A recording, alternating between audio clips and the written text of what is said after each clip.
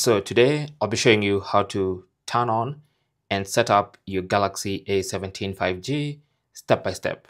Now this is the first time setup for beginners who've probably never used an Android or a Samsung phone before. We're not transferring any data, it's just a step by step fast setup. So long press on the side button, which is also the power button, to turn on your phone. There you go. After a vibration, you're gonna see the Samsung logo and allow the phone to boot up. And with the phone on, first thing you need to do is make sure you select your language. Now this obviously does not speak my language. This actually speaks Espanol. So I'm gonna tap on that and then go and find English. Here we are. So I'm gonna select English US and then tap on the accept button. And now we're speaking English. So tap on start. It's gonna say add a SIM to connect to mobile, which obviously I can do that later. So I'll skip that and then I'll agree to the end user license agreement, which you have to agree, and the privacy policy.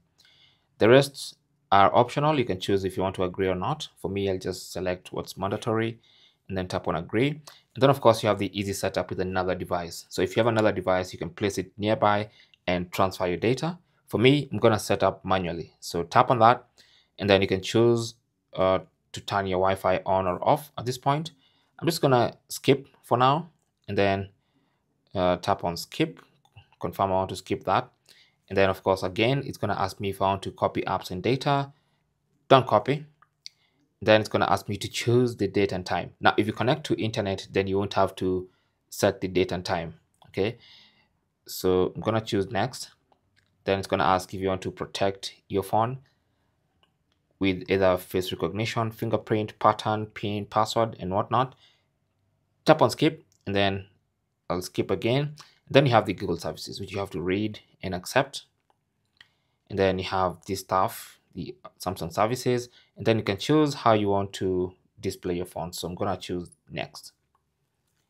And that is basically how to set up your Galaxy A17 5G in the quickest way.